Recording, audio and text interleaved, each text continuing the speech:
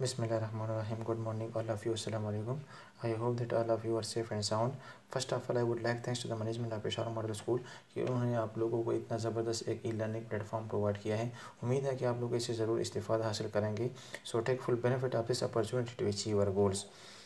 Today's lesson we will explain the course content of grade 8 and 9, and also we should explain measurement, unit, magnitude, and the rules to writing a unit. So first of all, I am going to talk about the recommended textbook of physics by the board of KPK. So the textbook which is seen on the screen to you start in class 8 and 9th. But इसमें थोड़ा सा हम ये partition करते हैं जो course content grade 8 और grade 9 के लिए. So the course content for class 8 के लिए चैप्टर नंबर 1. हम तो इसको थोड़ा सा ओपन करें. ये देखिए फर्स्ट पेज पे कोर्स कंटेंट देखिए, फिजिकल क्वांटिटीज एंड मेजरमेंट. ये दोनों चैप्टर जो है वो हम 8 में ये कोर्स कंटेंट है. 2 चैप्टर जो है ये फॉर क्लास 8 के लिए है और क्लास 9 के लिए चैप्टर नंबर 1 से लेकर चैप्टर नंबर 6 तक है. First chapter physical quantity and measurement, chapter number 2 kinematics, chapter number 3 dynamics और चैप्टर नंबर 4 हमारे पास क्या है, turning effect of forces. Next chapter हमारे पास क्या है, 5 ग्रेविटेशन और 6 जो है हमारे पास work and energy. So let's get starting. The first topic of our lesson is measurement. So first of all we define measurement. Please kindly open the page number 7 of your textbook. ये page number 7 and first of all we define measurement. Measurement can be defined is in physics the comparison. थोड़ा सा यहाँ पे हम इसमें मैंने already definition इसकी लिखी हुई है और आप इसको देख सकते हैं स्क्रीन पे. The comparison of any physical quantity with standard is called unit. जब भी हम किसी फिजिकल क्वांटिटी को किसी स्टैंडर्ड के साथ कंपेयर करते हैं तो उस प्रोसेस को हम मेजरमेंट कहते हैं. अब आप यहाँ पे कंफ्यूज होंगे कि कंपैरिजन मुवाजना है, ये तो ठीक है कि हम एक क्वांटिटी को किसी स्टैंडर्ड से कंपैरिजन प्रोसेस को हम फिजिकल मेजरमेंट का नाम देते हैं फिजिक्स पॉइंट ऑफ व्यू से. लेकिन what is mend by physical quantity and standard, तो थोड़ा सा मैं आप लोगों को हम एक्सप्लेन करते हैं. थोड़ा सा मैं बता देता हूँ. इधर मैं लिखता हूँ कि व्हाट आर, लेकिन हम इस फिजिकल क्वांटिटी और स्टैंडर्ड को आगे हम फिर डिटेल में पढ़ेंगे. थोड़ा सा आप लोग ब्रीफली मैं आप लोगों को बता देता हूँ कि फिजिकल क्वांटिटीज़ एक्चुअली क्या है. तो आप इधर देख सकते हैं, स्क्रीन को देखें, फिजिकल क्वांटिटीज़. क्योंकि इस डिफिनीशन को थोड़ा सा अगर आप लोग देखें, ये मैं इसको हाईलाइट भी किए हैं ऑलरेडी. ये 2 टर्म्स की समझ, ये 2 टर्म्स को मैं समझाता हूँ फिर वापस अपने डिफिनीशन पे आ जाऊँगा. Physical quantities and standard, what is meant. तो फर्स्ट ऑफ ऑल आप देखिए फिजिकल क्वांटिटीज़ क्या है. Physical quantity actually these are those quantities which can be measured. Physical quantities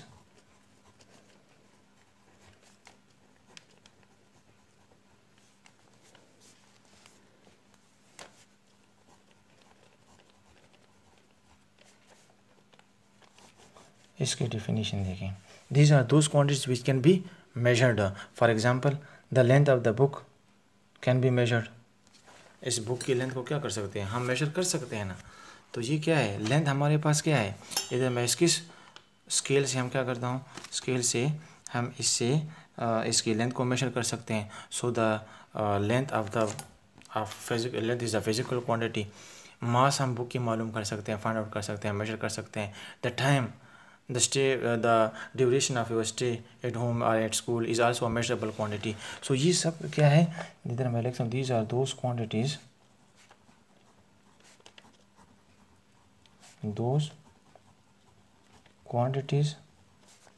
which can be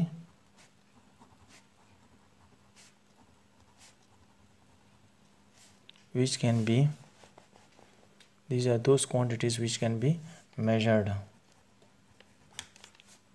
These are those quantities which can be measured are called physical quantities. अब जिस तरह मैंने आपको example क्या दिया, length. So length is a physical quantity. हम major करते हैं किसके साथ. अभी हमने लेट्स सपोज ये क्या है, 7 सेंटीमीटर है या 20 सेंटीमीटर है एंड सो ऑन. तो ये लेंथ. इसी तरह मास इसका ये क्या है, 500 ग्राम है, या वो आप कह सकते हैं कि 1 kg है. ठीक है, जो जिस क्वांटिटी की आप क्या करते हैं, जिस अमाउंट ऑफ मास आप मालूम करते हैं, अमाउंट ऑफ क्वांटिटी किसी भी मास ऑफ द बुक या मास ऑफ एनी थिंग। तो जो भी हम इसकी वो मेजरमेंट करते हैं, जिस क्वांटिटी को हम मेजर कर सकते हैं, तो उस क्वांटिटीज़ को हम फिजिक्स टर्मिनोलॉजी में फिजिक्स पॉइंट ऑफ व्यू से फिजिकल क्वांटिटीज़ का नाम देते हैं। दूसरा टर्म जो था हमारे पास, वो हमारे पास क्या था, स्टैंडर्ड था। अब ये स्टैंडर्ड जो है,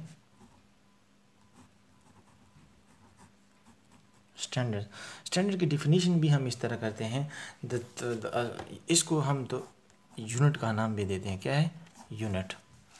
इसको हम क्या देते हैं, यूनिट देते हैं। सो द यूनिट जो है एक्चुअली इज अ स्टैंडर्ड है। क्या है, a standard with which things are what, things are compared, जिससे हम क्या करते हैं, चीज़ों को कंपेयर करते हैं। अब ये स्टैंडर्ड जो होते हैं, ये स्टैंडर्ड हम सेलेक्ट नहीं करते, बल्कि ये एक साइंटिस्ट कम्युनिटी है, इसका एक बैनुल-अक़वामी इदारा है, international bureau of weight and measurement में है। वो क्या करते हैं, वो हमारे लिए सेट करते हैं, वो सजेस्ट करते हैं, और उस स्टैंडर्ड की भी कुछ प्रॉपर्टीज़ होनी चाहिए। फॉर एग्जांपल, जिस तरह से नंबर 1 जो है, ये इंटरनेशनली क्या हो, ये स्टैंडर्ड जो एक्सेप्ट करते हैं, ये जो सजेस्ट करते हैं, जो सेट करते हैं, इंटरनेशनली एक्सेप्टेड हो। नंबर 2, ये रिप्रोड्यूसिबल हो। रिप्रोड्यूसिबल का मतलब ये है कि अगर किसी नेचुरल डिज़ास्टर की वजह से या किसी अन्य फैक्टर की वजह से उस स्टैंडर्ड में कोई डैमेज हो जाए, तो उस यूनिट को हम फिर दोबारा, उस स्टैंडर्ड को हम दोबारा फिर रिप्रोड्यूस कर सकें। और थर्ड हमारे पास क्या है, ये हमारे पास इसमें वेरिएशन ना हो, नो वेरिएशन, यानी इसमें कोई रद्द-बदल ना कर सके। और नंबर 4, ये इजीली अवेलेबल हो।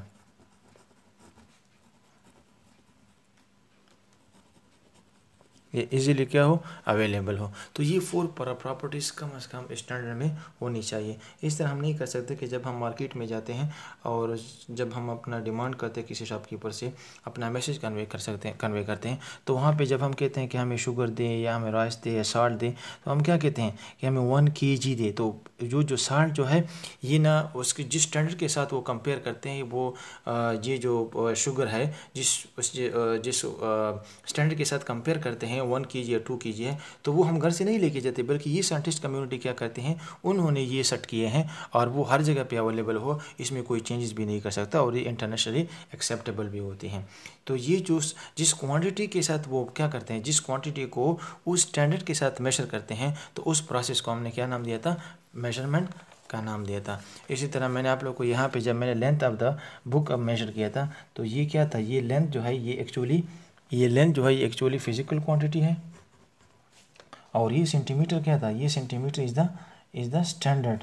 ये क्या है हमारे पास, ये स्टैंडर्ड था। तो जब एक फिजिकल क्वांटिटी को एक स्टैंडर्ड के साथ कंपेयर कर रहा था, तो उस कंपैरिजन फिनोमेना को, इस प्रोसेस को हमने मेजरमेंट का नाम दिया था।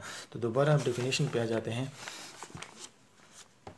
हम देख सकते हैं the comparison of any physical quantity with standard.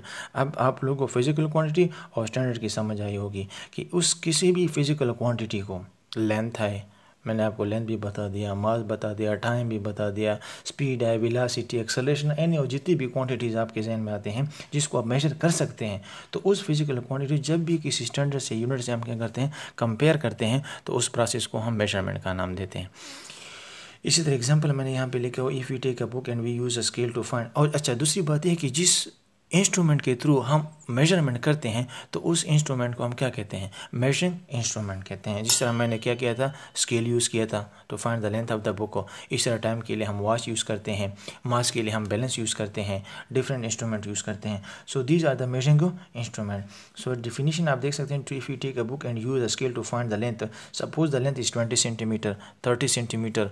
तो ये देखिए, ये हमारे पास क्या था, length is a physical quantity, और ये सेंटीमीटर जो है ये इज़ अ स्टैंडर्ड था, और ये शो कर रहा है कि ये इससे कितना जो है, इज बिग इट इज़ है, ये इससे कितना ज़्यादा है, 2 times है, 3 times है, 4 times है, and so on. So we compare the unknown length of the book with what, वो standard through through the measuring instrument, through the scale is called, this process is called what? Measurement. इस तरह आप दूसरा example भी आप देख सकते हैं. If you buy a 1 kg sugar, so the shopkeeper compare the unknown amount of sugar with what? With a standard that is 1 kg in the balance. This process is also called measurement. Unit को हमने अभी define किया, standard with which things are compared. जिस तरह मैंने आप लोगों को थोड़ा सा बैकग्राउंड बता दिया कि ये कौन एक्सेप्ट वो करते हैं, सजेस्ट करते हैं, सेट करते हैं. इंटरनेशनल एक ब्यूरो है, international bureau of weight and measurement. कहाँ पे है? पेरिस में है, फ्रांस में है.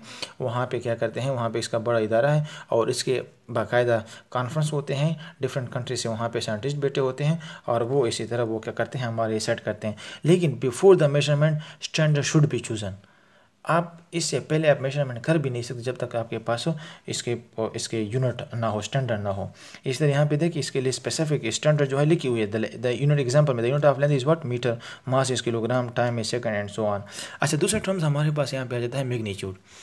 मैग्नीट्यूड को हम डिफाइन इस तरह करते हैं, a number along with a proper unit. अभी हमने मेजरमेंट में डिस्कस किया है तो इसी वजह से मैं मैग्नीट्यूड को थोड़ा सा डिफाइन करता हूँ. A number along with a proper unit. जब भी हम एक मेजरमेंट करते हैं तो वहाँ पे हम एक नंबर लिखते हैं और उस नंबर को हम उसी स्टैंडर्ड के साथ क्या करते हैं, ऐड करते हैं. तो ये हमारे पास क्या आ जाता है, ये हमारे पास हो इसका वो यूनिट आ जाता है, मैग्नीट्यूड आ जाता है. तो आप देख सकते हैं, देखिए मैंने यहाँ पे अभी लिखा भी हुआ है. फॉर एग्जांपल यहाँ पे आप मैग्नीट्यूड क्या होता है? Magnitude is the combination of what? Is the number plus unit. जिस तरह मैंने आप लोग इससे पहले हमने मेजर में एग्जांपल कर लिया कि the length of the book is 20 centimetre, 30 centimetre.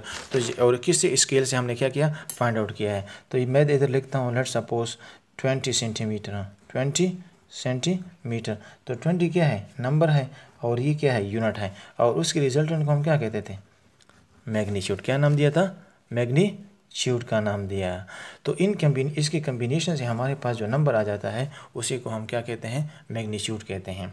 जिस तरह मैंने एग्जांपल में लिखा था, क्या था? 5 kg शुगर.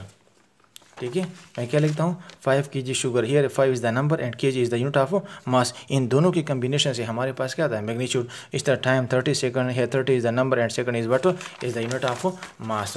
अब ये और इसमें हम जनरल ये कन्वर्जन फार्मूले भी यूज़ करते हैं कि 1 मीटर में कितने सेंटीमीटर होता है. ये आगे हम फिर यूज़ करेंगे 100 सेंटीमीटर. अब थोड़ा सा देखिए, ये भी मैग्नीट्यूड है, ये भी मैग्नीट्यूड है, बोथ आर इक्वल है और सेम क्वांटिटीज़ के लिए यूनिट यूज़ होते हैं. लेकिन थोड़ा सा अब इसमें लार्जर और स्मॉलर के लिए ये यूज़ होते हैं. बस इसमें ये भी कंफ्यूज होते हैं कि इसमें कौन सा जो है वो लार्जर यूनिट है, कौन सा स्मॉलर है. आप इसमें ये भी देख सकते हैं. मैं आप लोग थोड़ा सा एक ट्रिक बताता हूँ कि जब आप ये नंबर है, न्यूमेरिक नंबर, और ये जो हमारे पास यूनिट है, ये देखो, ये मैंने इन्वर्सली प्रोपोर्शनल का साइन लिखा है. Number a unit both are inversely proportional to each other. जितना नंबर क्या होगा, larger the number smaller is the unit. अब इसमें देख सकते हैं, larger the number smaller is the unit. तो इसमें से लार्जर नंबर कौन सा है? 100 है. तो इसका मतलब है कि ये centimetre is the smaller unit and metre is the larger. अगर आप इस नंबर को देखो, ये स्मॉलर है तो यूनिट क्या होगा? यूनिट हमारे पास लार्जर होगा. तो आप इस तरीके से आप नंबर यूनिट को आप देख सकते हैं और बता भी सकते हैं कि ये स्मॉल यूनिट है और ये लार्जर यूनिट है. So this is all about what? Measurement, magnitude and unit. If you any question, फिर भी अगर आप लोग कन्फ्यूजन है, then drop a question in the comment box. इंशाल्लाह we will explain in the next video. Thank you so much guys for listening to me so patiently. Have a great day. Good bye.